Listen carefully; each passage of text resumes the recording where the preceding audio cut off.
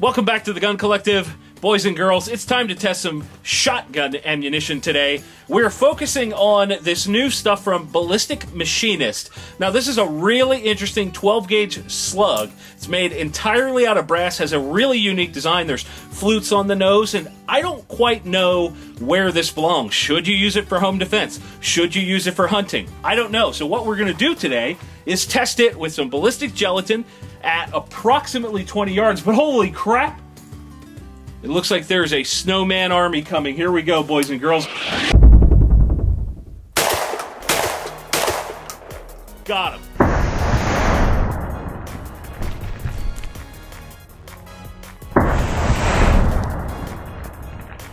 So, first off, what we need to do is establish some baselines, right? We've got some bare ballistics gelatin blocks, and I've got two different kinds of ammo. The one we just used on the snowman was this Recoil buck. It's a low recoil, 9 pellet going approximately 1,200 feet per second. So we're going to throw that one in the chamber. So that's going to be the first one you see. And then we're going to follow that up with some Federal Prairie Storm, which is my pheasant load. So what I want to do here, why I'm showing you this, is so that we have a basis for comparison when we look at the slugs and see how devastating they may or may not be.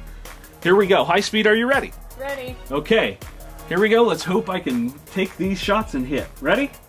3, 2, 1. 1, 2.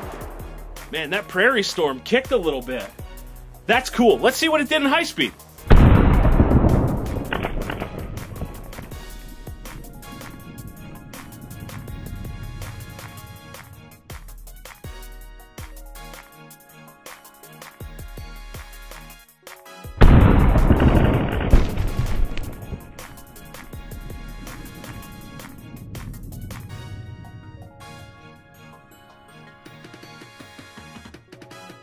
Alright guys, so here we go. Let's kind of square everything up and get the measuring tape out and see exactly what we're dealing with. So the first block is about 14 and change. It looks like that one pellet that we were able to recover that I can see so far, right here in the back, it's way in the back here to you guys, that is at about 16 inches on the dot.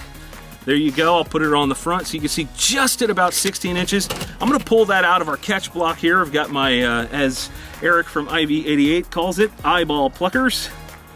And there you can see the pellet, the 12 gauge pellet. And what's interesting is it's deformed a little bit, and we'll get B-roll of this so you guys can see. It's actually deformed by going down the barrel because it is soft lead.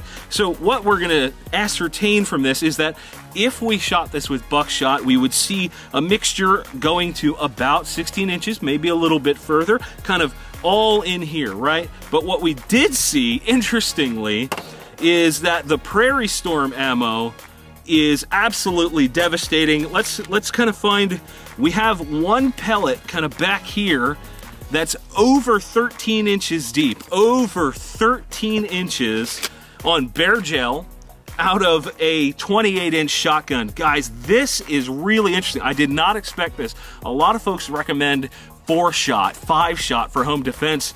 And according to this, that might be something we have to explore at a later date. But really, this is all about a baseline. You can see the wadding in here. You can see all kinds of pellets in here.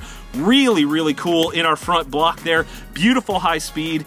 And I think what we need to do is now shoot the slugs and see what's really taking place. The buck and bird load, pretty cool, right? But we're here to test slugs. So what I've got in my hand is a low recoil slug. This is 1 1/8 ounce, about 1,200 feet per second from Rio. And we're just gonna go ahead and plop it in the block and see what kind of terminal effect we get. Now, this is gonna be loaded up with 2 rounds because I wanna make sure that I actually get a good shot. We're running out of light really quick here at the range. So I'm gonna do my part, and here we go. High speed, are you ready? Yep. In 3, 2, 1. I think my first one went a little low, and it looks like the second one might be in there. Let's check it out.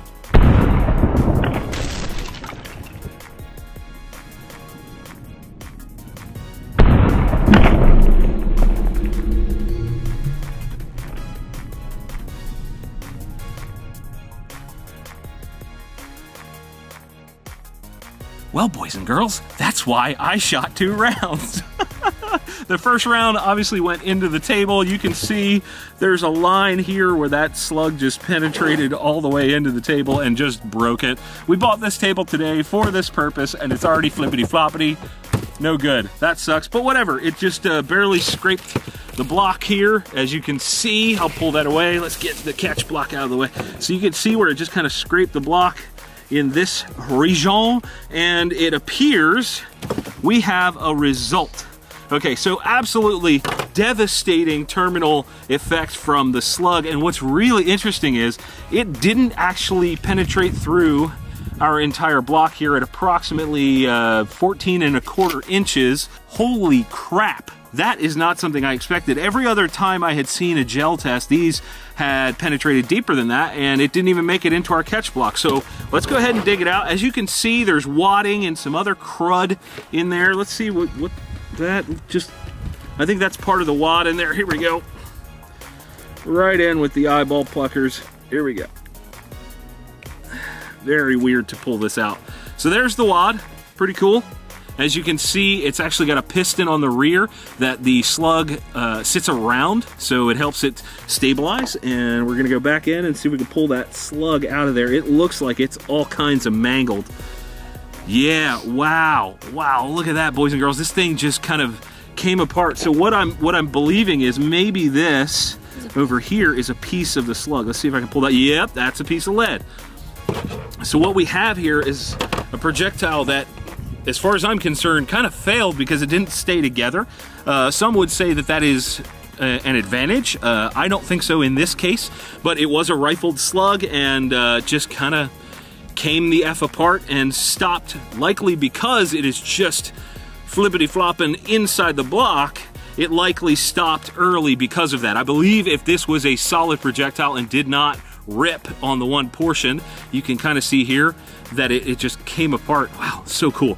So I believe that's likely why it stopped early and did not continue to penetrate. But I think what we need to do now that we have that comparison is we need to put that brass pellet in a gel block and see exactly what's happening, because I highly, highly doubt that thing is gonna come apart. Let's get to it.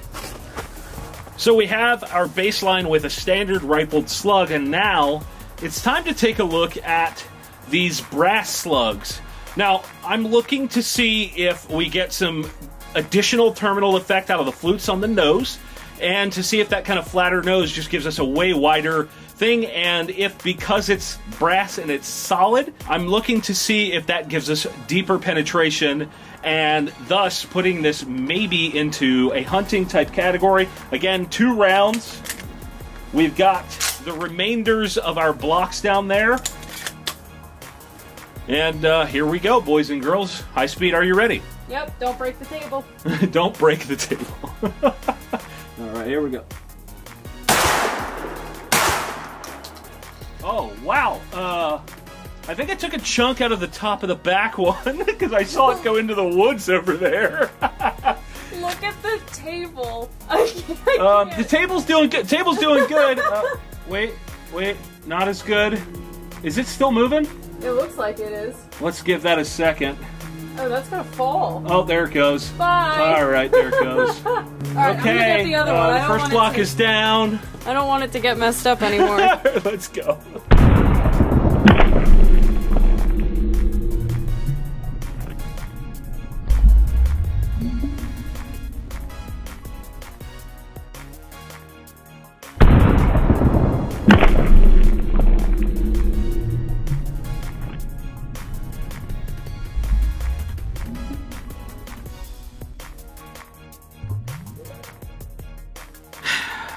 And that is why we film things with a high-speed camera, because that projectile, both of them, went off into Never Never Land. Let's get a total measurement of our gel here and see what we were really dealing with.